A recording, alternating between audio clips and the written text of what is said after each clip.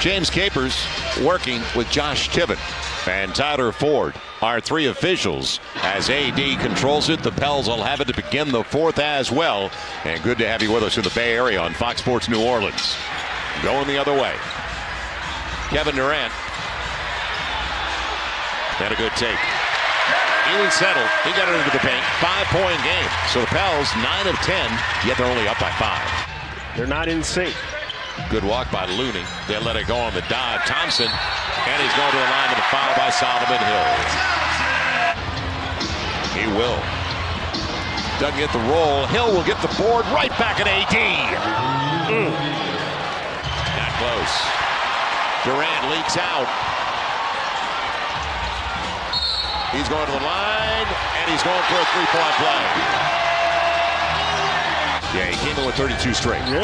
32 straight for Durant. He had his first 4 to make it 36 straight. Inside Anthony Davis. That's high percentage enough. They got Thompson space. Durant inside the arc. Up against Rondo. Taken away by Rajon Rondo. Rondo can use some clock here. May have gotten away with a walk. Bring it back out. Etuan Moore, mid-range. Got it! 4-point lead for the Pels. 123-119. Quinn Cook blocked by Anthony Davis. A fitting end to one of the biggest moments in many years for the Pelicans.